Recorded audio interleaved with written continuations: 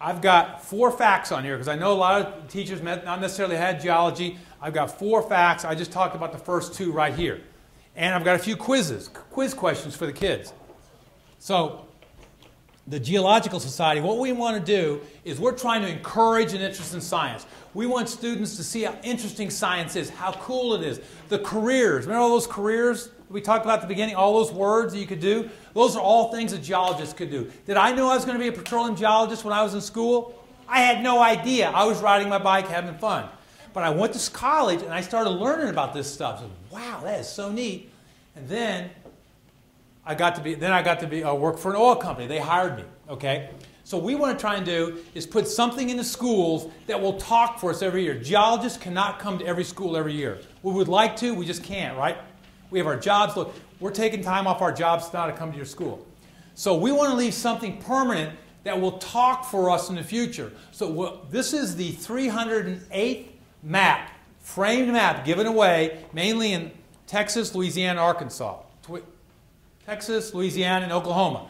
Okay? And what we recommend to schools is they screw this to the wall in a high traffic area and they mount it so the kids, you see how Caitlin saw that? We want a student to walk up the map and be able to read that word Jurassic, eye level, so they can see it and look at this. This is also a combination topographic map and a geologic map.